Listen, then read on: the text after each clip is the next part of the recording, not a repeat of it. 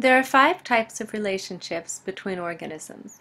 These relationships may exist between members of the same species or members of different species.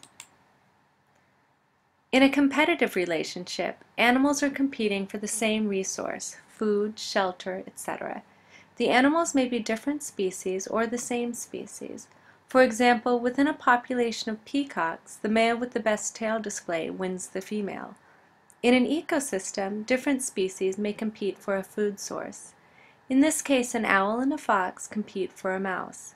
Competition is a major factor in evolution when there are limited resources. The most fit organism outcompetes its competitor and survives to pass on its genes to offspring. Predator-prey relationships are a second factor in evolution. One thing eats another.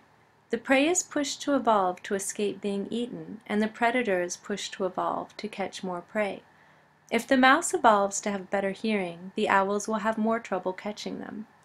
Owls with traits such as extreme speed or particularly quiet flight will be able to catch more mice, which increases their likelihood of survival and enables them to pass on their genes.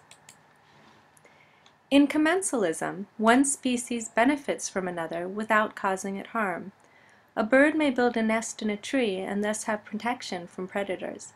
The tree is not harmed or helped in the process. Mutualism is a relationship in which two species live together and both benefit. For example, bees need nectar as a food source, and flowers require pollination. Parasitism is a situation in which one species benefits and in doing so harms another. For example, fleas, viruses, and mosquitoes.